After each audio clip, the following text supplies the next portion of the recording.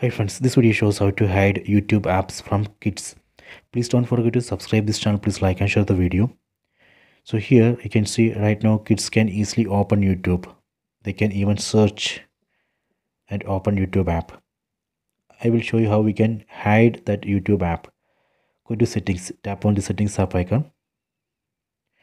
Go down, go to apps, tap here. Then tap on see all apps. Here we can see list of apps. From this list, go down and select YouTube. Tap on YouTube. Then tap on disable. Tap on disable app. Done. After that, let me go back and test.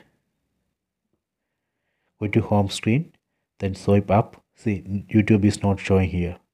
Let me try to search. See, it's not showing. So this way we can hide YouTube app from kids. Later, if you want to get that YouTube app back, you can again go to settings. Then go down, go to apps. Tap on see all apps. Then from this list of apps, select YouTube. Then enable it. Tap on enable. Done.